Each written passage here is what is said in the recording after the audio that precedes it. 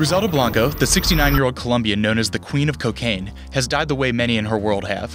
The geriatric gangster was gunned down by two motorcycle-riding assassins as she walked out of a butcher shop in Medellin, Colombia. After a life of petty crime in the slums near Cartagena, Blanco and her second husband gained notoriety for establishing the Colombian cocaine connection in New York City during the early 70s. After narrowly escaping charges for her New York operation, Blanco allegedly shot her husband and took full control of the drug trafficking empire. Blanco is believed to be behind a string of drug-related assassinations, including the infamous 1979 shooting in broad daylight of two Colombian traffickers at a mall in Miami. Though she served 13 years for a drug conviction, a death penalty prosecution for murder charges dissolved when Miami D.A. office secretaries were caught engaging in phone sex with one of Blanco's hired assassins. Blanco was deported to Colombia in 2004. Former Miami homicide detective Nelson Andreu commented on her death.